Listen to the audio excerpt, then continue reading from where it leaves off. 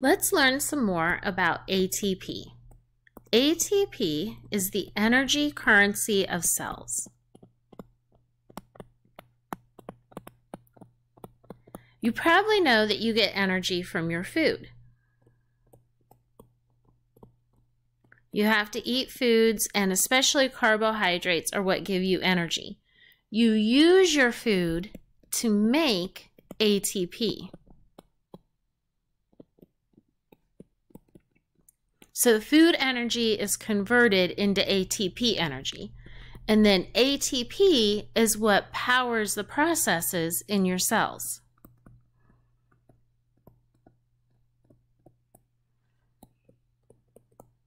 So let's look some more at this relationship between food and ATP and just how it is that you use your food to make ATP.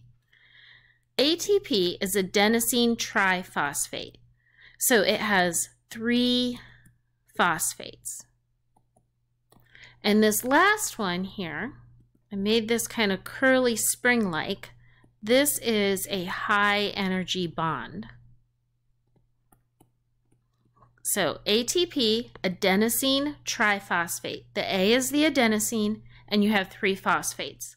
The third one is attached with a high energy bond. So when you have work that needs to be done in your cell, you just break that third phosphate off.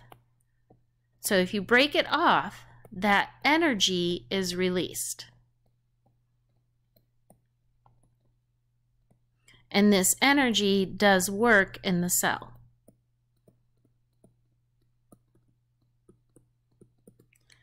So after you break it off, what you are left with is an adenosine with 2 phosphates. This is a DP, the D for di. And then you have just a phosphate by itself over here.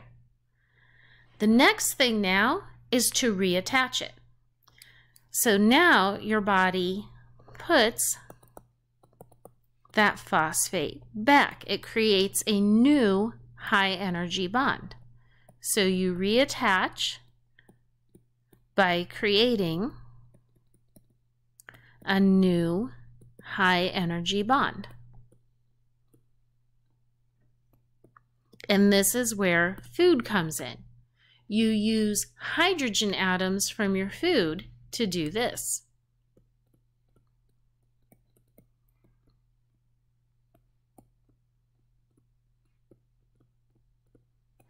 And then you have another ATP that is ready to go release its energy and do work in your cell. You can kind of think of this like your cell phone. Here is your cell phone with a full battery. You're at 100%. As you go through the day, you use your battery. So now here is your cell phone with a low battery or a dead battery, right? You know how the little battery thing turns red and it says warning, low battery? That's like ADP. You don't just throw your phone away at this point. You plug it back in and you recharge it. So this is where you would plug your phone in to your charger. So the charger in this case is like the hydrogen atoms from your food. And then after you plug it into the charger, you have a full battery again.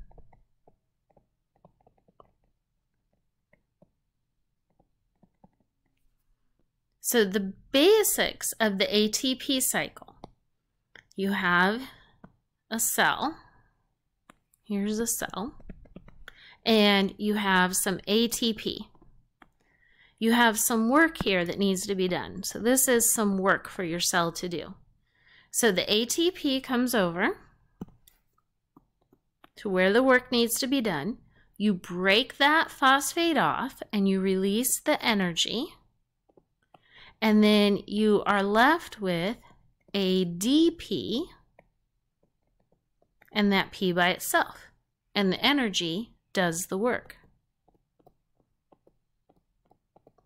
Then you have a part of your cell called the mitochondria.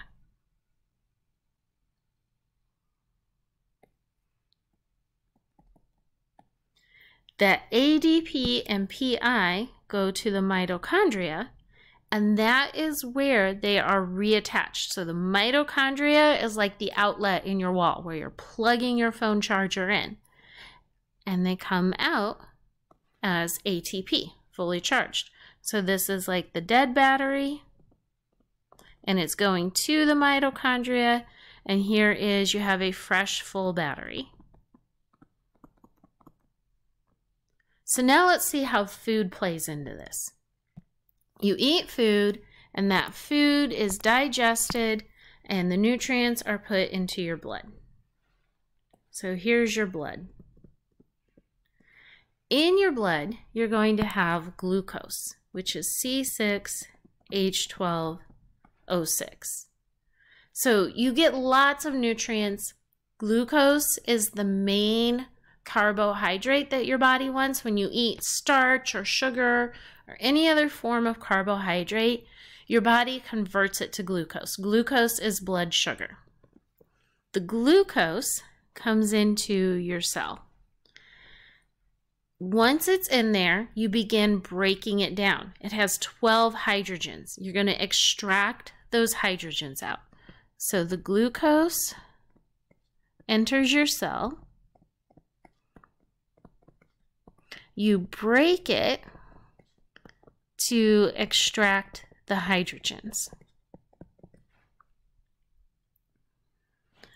Then those hydrogens are in your mitochondria, and you use them to reattach the P to the ADP.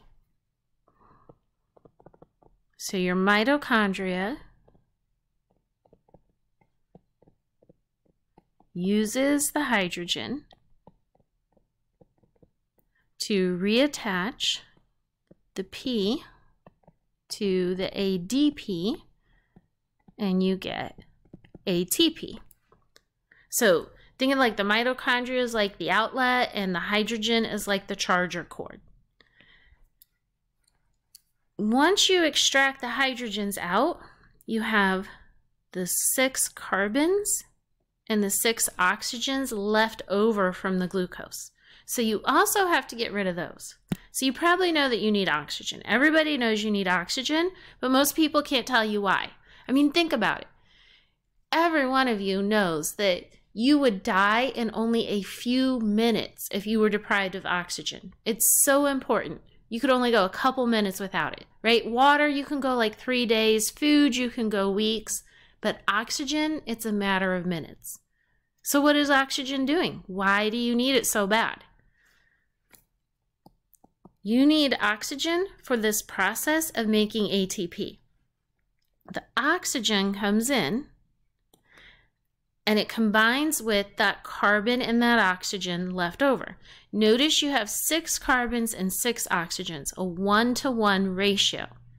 If you bring some more oxygen in and add to that, you get carbon dioxide, which is a waste product that you can put in your blood, and you go to your lungs and you exhale. So the carbon dioxide that you're exhaling, so this will then be exhaled by the lungs, starts as glucose and oxygen in your blood. The glucose and the oxygen in your blood go into your cell. You break the glucose down, you get the hydrogen out. You use the hydrogen to make your ATP. Then the oxygen combines with the carbon and oxygen from the glucose and makes carbon dioxide. That carbon dioxide goes from your cell back to your blood. Your blood takes it to your lungs, where then your lungs exhale it. You also have these hydrogens left over. Once you have used the hydrogens to make ATP, you're done with them. So some of this oxygen also goes in here, and it combines with that hydrogen. Well, think about, what do you get when you put oxygen and water together? You get H2O. Oh, I'm sorry. I said oxygen and water together. I should have said oxygen and hydrogen together. You get water. So you get water. And this, because it is made by your cells, is called metabolic water. So some of the water in your blood is metabolic water. It's the oxygen that you inhaled combined with the hydrogen you extracted from glucose. Now, this isn't enough water to keep you alive. You still have to drink water, but it's a small portion of the water that's in your blood is your metabolic water. So we can summarize this. We put all this together. We can say C6H12O6. That's your glucose. You get this by eating carbohydrates. Plus 6O2. That's oxygen that you breathe in through your lungs. Those things go to your cell. So it would be 6 oxygens here that are going from your blood into your cell. And these are also going to be 6. They get into your cell breaks down the glucose and extracts the hydrogen. So you're going to use the hydrogen to make ATP. Then the oxygen is going to combine with the carbon and oxygen left over from the glucose, and you're going to get 6 CO2. That's what 3 of the oxygens will do. So you've got 6 oxygens here. 3 of them will combine with the carbon and oxygen and give you 6 CO2. Then you will have the hydrogen, after you have used it to make ATP, will combine with the other 3 oxygens, and you'll get 6 metabolic waters. And when you do this process, you get 36 ATP, and you get your body heat.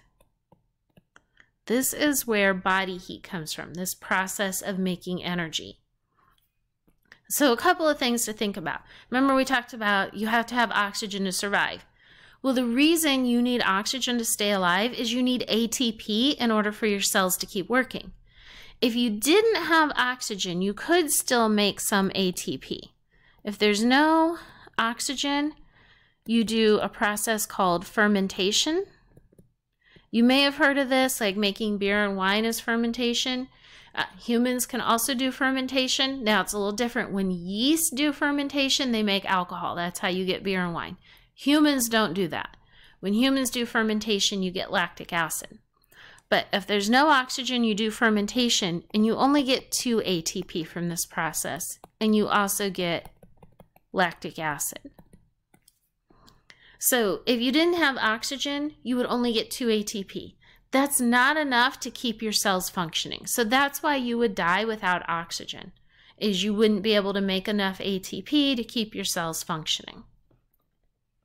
Another thing to think about, the body heat. This is why you get hot when you exercise. When you exercise, you're using more ATP. So you have to do this process called cellular respiration more, which means you make more heat. Every time you do this process and you make your 36 ATP, you get some heat. So if you're exercising, you're doing this more, you're making more heat. So there is an overview of ATP and how you use food to make ATP and the chemicals that you get from this.